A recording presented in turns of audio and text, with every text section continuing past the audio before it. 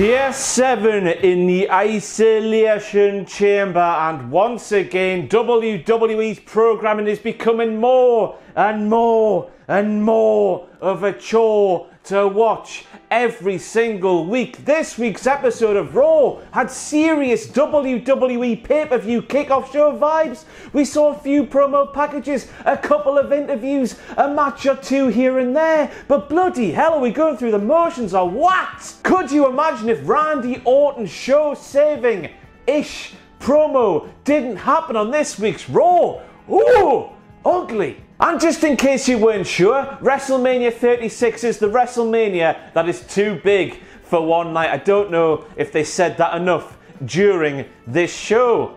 Hit the intro.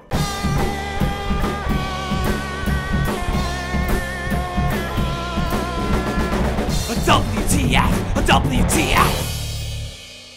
And we kick things off in this video for all of the WTF moments for last night's Raw with a WTF moment that happened mere hours before last night's Raw went on the air. Why the hell is that thing taking place at WrestleMania 36? Please, if you know, let me know, because I don't think even Simon Miller himself will have an answer for that thing happening there. I mean, on one hand, it's good for the lads to get a WrestleMania payday. If they're on the card, they're making more money, good for them. But on the other hand, from a purely fan's perspective, WWE, and I'm getting on my knees for this. Look at this, I'm a tiny little man. Please do the right thing and take the normal length of WrestleMania. 8 hours they've been for the past couple of years. Take that, split it in half, 4 hours on Saturday, 4 hours on Sunday, because this match here, especially, along with Big Baldy Bastard Baron Corbin versus Elias, is telling us you're going to try and do 8 hours both nights, and that is not healthy. And it was so weird, right, because I was watching the start of last night's Raw, and all of a sudden, I don't know what hit me, but I broke out into a little song and dance of Beyonce's 2006 banger, Deja Vu. You know, the one that goes, baby, I swear it's deja vu, like that. On one hand, I might have broken out into that performance because my hippity-doos move in a similar fashion to Beyonce.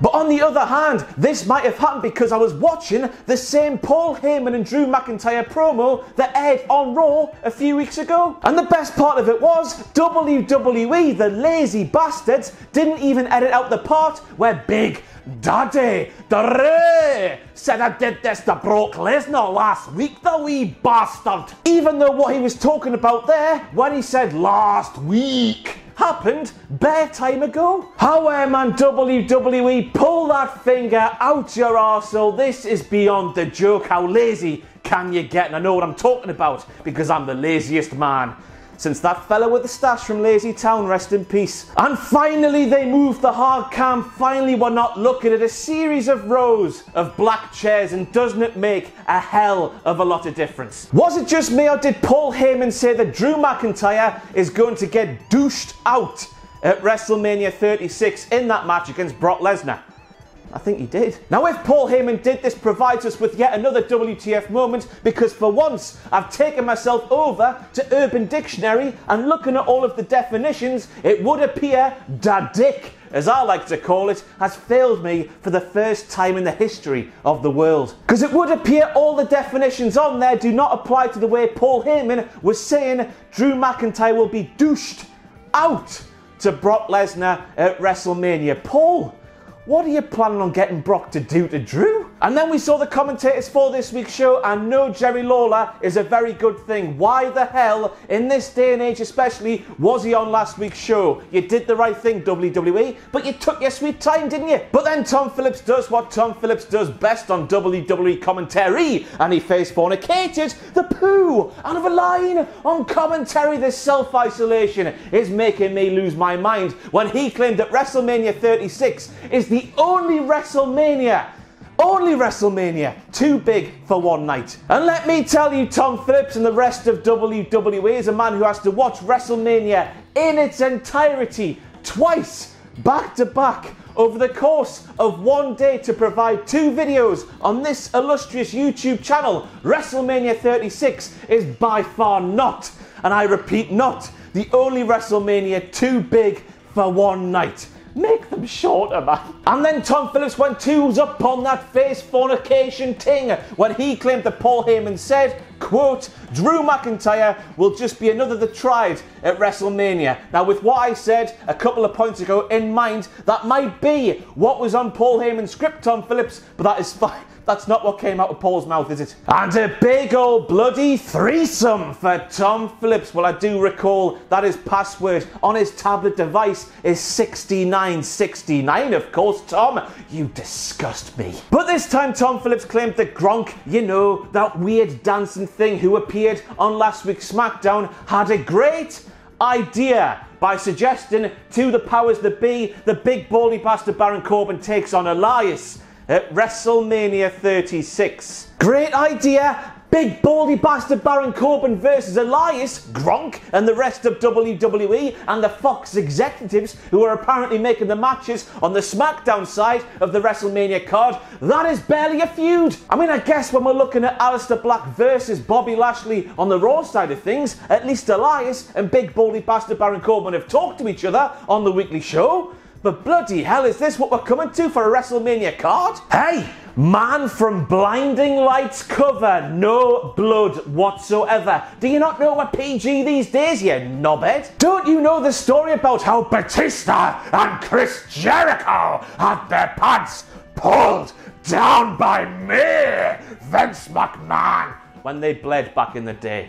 Well, you do now. Sorry, neighbours. And just in case you haven't seen that thing on the Netflix yet, that is who Uncle Alan Styles was calling The Undertaker a gothic version of. And let me tell you, after that thing surfaced on the internet last week, Uncle Alan, he's got a point, hasn't he? And speaking about that video with Big Money Michelle and Big Mean Mark Calloway in the swimming pool with the Liger Tiger things, I can't believe that's now canon within a storyline in a WWE program building to a WrestleMania match. It's too bloody weird. And then we got to the end of that AJ Styles promo and yet another week of AJ Styles cutting a long promo where he told precisely 0 lies. Remind me, how is this man the heel in the feud?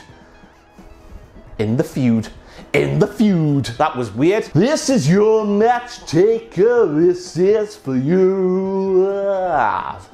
Once again, not a song from Randy Newman, but once again a direct quote from Uncle Alan AJ Styles to The Undertaker. And I was left asking, why was Uncle Al pretending everyone at home knew what a Boneyard match actually is? I mean, later on in the show, with the commentators confused, we would learn that nobody knows what a Boneyard match is, but the way that AJ Styles cut that line in the promo there, you would have thought we're supposed to know what one is. And I don't know about you at home, but when I heard that Undertaker and Uncle Alan James Cuthbert Styles would be doing the wrestles in a Boneyard match, they would be doing it, A, in the same place where the hyenas frolic and have a lovely play in The Lion King, or maybe even a retirement home. Or maybe, just maybe, this is the way that WWE here in 2020 are going to rename the Buried Alive match. AJ Styles did say, "This one's for you, Undertaker." But why would they do that then? Why would they rename Buried Alive? Dun dun dun dun dun dun dun dun dun. Raw tag team titles up the front, SmackDown tag team titles up at the back there. And we hear the Street Profits endlessly talk about we want the smoke, but it looks like Kevin Dunn or whoever actually is responsible for that match graphic there has been smoking something every day. Weed. Now some of you might be thinking that Charlie Caruso quite literally gushing, that's the wrong word to use, Ross Twiddell. Making it clear, very clear, that your fancy's Angel Garza is the real WTF moment from that screenshot there. But no, mon frere, as the French might say, that's not it, chief. It's actually the fact that WWE are letting robotic backstage interviewer show a bit of character rather than asking silly question then pulling face A. If the person they're asking the question to is a heel, or pulling face B. If the person they ask the question to is a face. You know what I'm talking about, don't you? I guess fair play to the referee for trying to enforce the actual rules during a tag team match, but when ever does holding the tag team rope matter during any tag team match in any promotion in the year 2020. I mean, it mattered so much in this particular tag team match in the year 2020 that the tag team rope was still tucked away when the pissing match began. I guess it set up a fun spot with Angel Garza distracting the referee, allowing Andrade to put the boots to several athletic and jumpy men, but why this throwaway tag match on Raw and not the big tag team matches on all the pay-per-views? It seemed a little bit strange. So next up we have Tom Phillips asking the Street Profits, what do you make of Zelina Vega calling Andrade and Angel Garza the most skilled and charismatic tag team in all of WWE? And then Angelo Dawkins, after being asked that question, remember, replies, I mean, they have a lot of charisma, but they ain't us. They ain't the Street Profits. So Zelina was right then, was she, Angelo? Just let Big Tezzy Ford, do all the talking, please. Bad good, he killed him! Jim Ross might have said if he was commentating on this match. But a literal slobber knocker, look at all that spit fly, man. But the real WTF moment here has to be the fact that Cedric Alexander Spittle manages to stay together even when it's been stretched over a couple of yards. What the hell's his spit made from? Cum.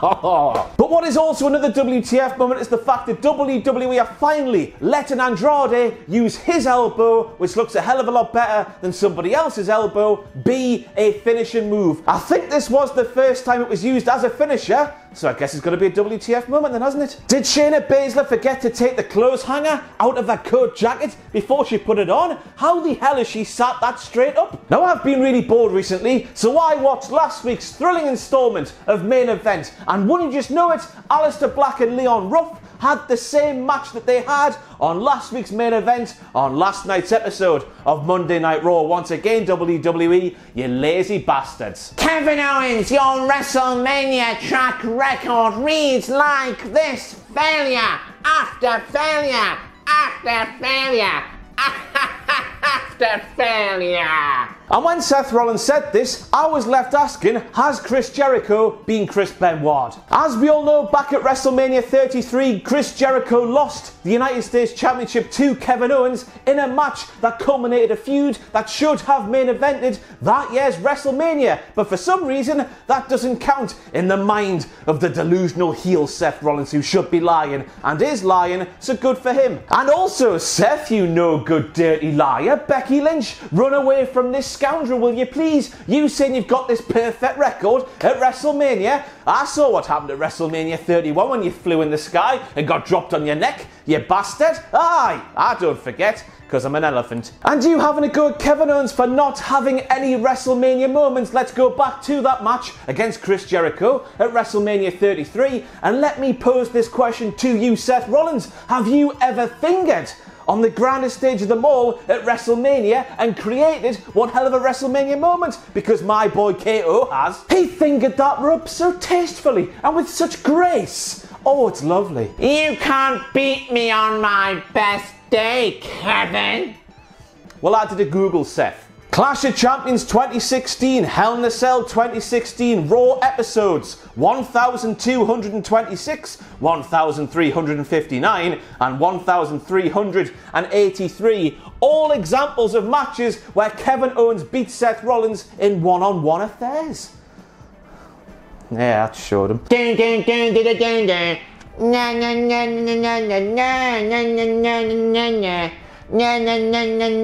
Under pressure, I become a god.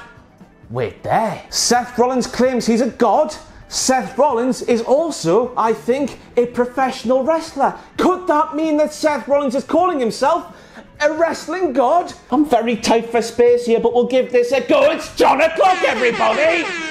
And then we end with a WTF moment from Charlotte Flair herself when she claimed that she broke Asuka's streak at 914 days, and the disrespect you show Eva Marie Charlotte Flair is horrible. As we all know, because we're sat here speaking about it most weeks these days, Eva Marie ended Asuka's streak before that streak could even become remotely streaky. Oh, streaky bacon. Oh. And that's it for your WTF moments from this week's Raw. I've been Ross Twaddell, still your reigning and defending Cultaholic heavyweight champion. Raw was crap, wasn't it? What do I do now?